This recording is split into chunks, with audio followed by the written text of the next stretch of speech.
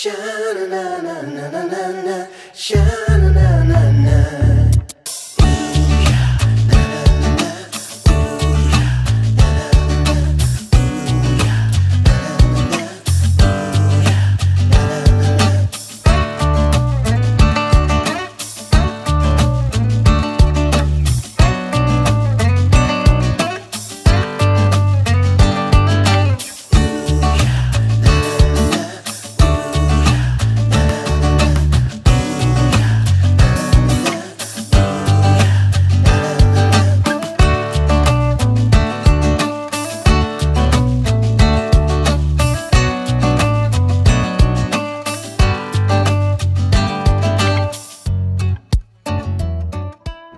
Okay, welcome back. We are going to look at a 1958 Royal Futura 800. This is the first year that they were manufacturing these, and it comes in several colors. So this one we're looking at is pink and gray. Yours might be a different color, but it should operate the same. So we are gonna start with the back and move our way forward and show you how to use this. Now, before we get started, I don't always remember to tell you, but I highly recommend a non-slip typewriter pad, because you'll notice when you have a typewriter, when you type, it starts to scoot. And so we worked with a manufacturer and created our non-slip typewriter pads, and they're amazing. We just love them. They don't leave marks, and they dampen the sound, and they protect your table, and then your typewriter doesn't scoot. Okay, so let's go ahead, and I'm gonna flip this up. We're just gonna start all the way from the back. Back, you're gonna see this says Royal Futura 800. There's also the Futura 400, but this is an 800 that we are gonna look at today. They are a little bit taller than other typewriters. Here we go, we've got our paper handle, paper holder. Keeps the paper from flopping over, which is really nice. You've got the plastic guard here. This has magic margins, which I'll show you in just a moment. You've got a paper release on the right side. You've got your line selector on the left side. This releases your platen. And you've got your roller handles. Carriage release are these silver levers. Doesn't matter which side, you just pull them in, releases your carriage. Over on the left side, you will find a little lever, right? I don't know if you can see, it's right here. That is your carriage lock. And so let me show you how that works. And don't worry, I'm gonna go back and we're gonna use each of these things. So the carriage lock kind of keeps the carriage from moving when you're not using it. And so you can't see it right now, but you just flip that down and kind of tap. There you go, my carriage is now locked in.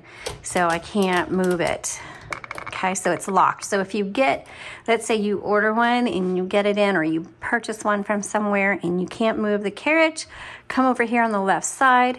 That lever is hidden underneath the carriage. Flip it up, and then now you can release that carriage, all right? While we have the carriage over to the left, let's go ahead and look under the hood. So this is your top cover. To open it, you press the little red logo area, and it opens it up. And let me lift it up so you can see better. And then you can also, the link to the original product listing is going to be in the description below, so you can look and kind of see what this looks like as well. This takes a 2-inch ribbon, which is called a universal ribbon. So 2-inch spool with a 1/2-inch ribbon is all it takes. Now, if you have the original spools and you just want new ribbon on it, there's a link in the description below. We do that. You send us your spools, we roll the ribbon and send it back to you. So when you load new ribbon, make sure black is on top, red is on bottom. It does take a 2-color. Certainly you can load a single color. That's not going to be a big deal. Just make sure when you load it, you have it through the guide wires, each side and in the middle. Please reference the photo on the product listing. Save that photo, screenshot it or whatever for your reference, and that'll help you make sure that the ribbon is loaded correctly. Okay, so right here, On the right side is your color selector. It's on red. Stencil is the white. You're not ever going to use that, and it's not going to type properly. So if it's ever on white, it's not going to type right. Make sure it's on the red, or all the way to the bottom is the black. Oh, nope. There we go. Black is in the middle. Red is on the bottom. Black in the middle. White on the top. Okay. Over here is a touch control that determines how hard these type bars strike your paper.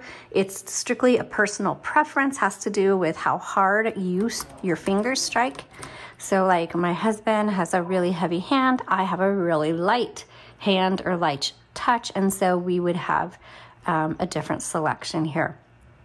Ribbon reversal. This is a manual ribbon reversal because when you use up all the, when you get to one end of, use up all the ribbon on one end of the spool, you want to reverse it and go back and forth. And you will do that many, many times before you use up the ink and need a new one. By the way, if you need new ribbon, please visit our website at jotandtittletypewriters.com and you can find ribbons there. Again, it takes a universal ribbon.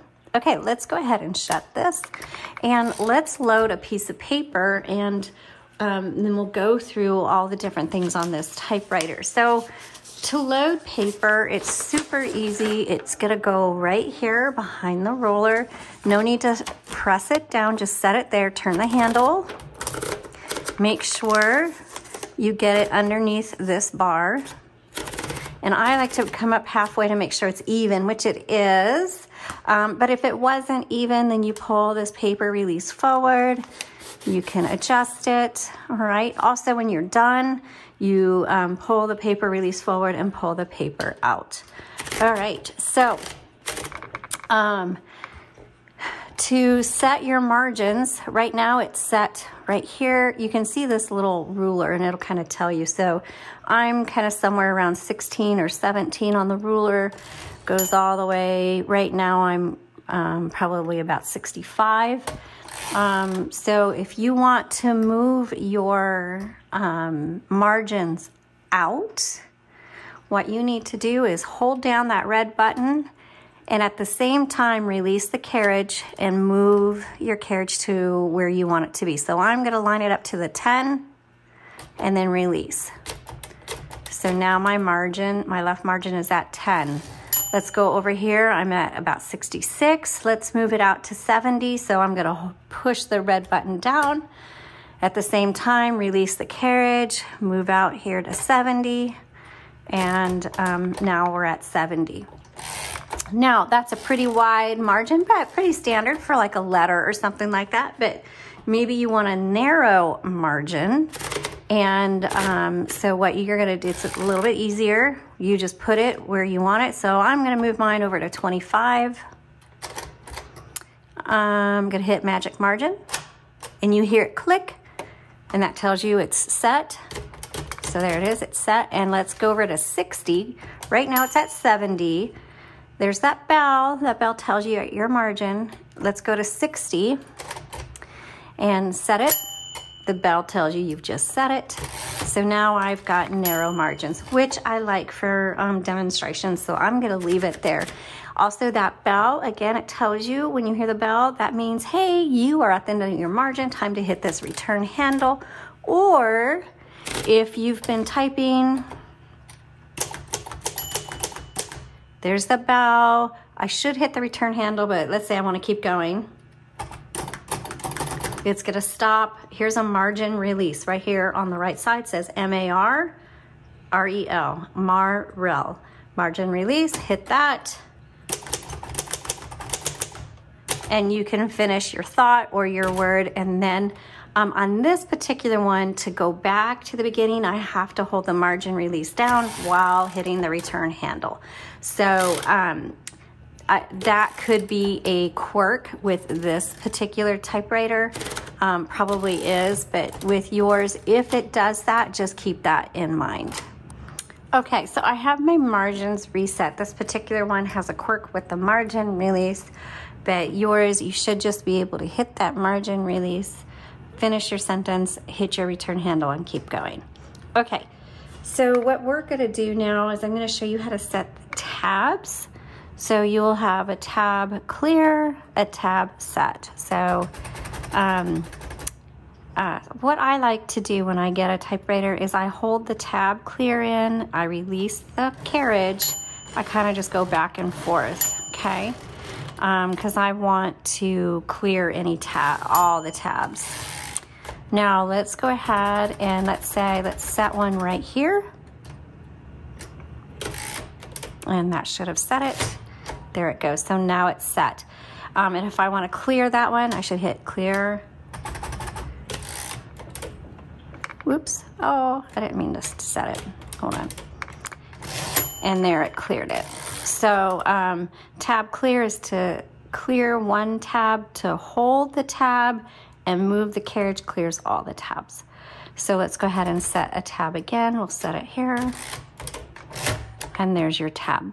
Now you have a backspace, but remember, backspace does not erase. It's just when you make a mistake, and you will, you can just backspace. You can either X through it, line through it, or type over it, however you prefer to do that. So we've talked about, oh, and then line select over here. So when you hit the return handle, it's going to advance either 1, 2, or 3 lines, depending on your personal preference. Now this release lever right here, that kind of, when you turn the handle, you can hear it click, so that platen is engaged. To disengage it, you pull this lever forward, that disengages the platen. You can kind of adjust, like if you're trying to get something to line up just right to set it, then you can do that, but make sure you re-engage that platen. There's also a button right here on the left handle. It does the exact same thing. You just press it in while you're turning the handle and then release the button and it goes back to normal. Please keep the platen engaged because that lever is also used to remove the platen. All right, also, if you want to know what year your typewriter is, there's a serial number. It's going to be printed right here on the frame, and it's underneath the carriage on the left side on the frame. And then you can go to typewriterdatabase.com and find out what the year of manufacture is. This one happens to be a 1958 Royal Futura 800 oh, see, I totally messed that up. So what I would do is X through that. Oops, I didn't backspace far enough. X through that in pink and gray. So that is how that works. If you have any questions or comments, leave them below. We will get to you as soon as we can, or I should say I will. My husband doesn't get on YouTube, but I'll answer as best as I can. I am not the technical one, my husband is, but again, if I can answer it, I will. Thanks so much for watching. Be sure to give us a thumbs up, subscribe. Every Saturday we come out with new listings, and YouTube is the first place that is announced, so you definitely want to get notifications. All right, happy typing and have a blessed day.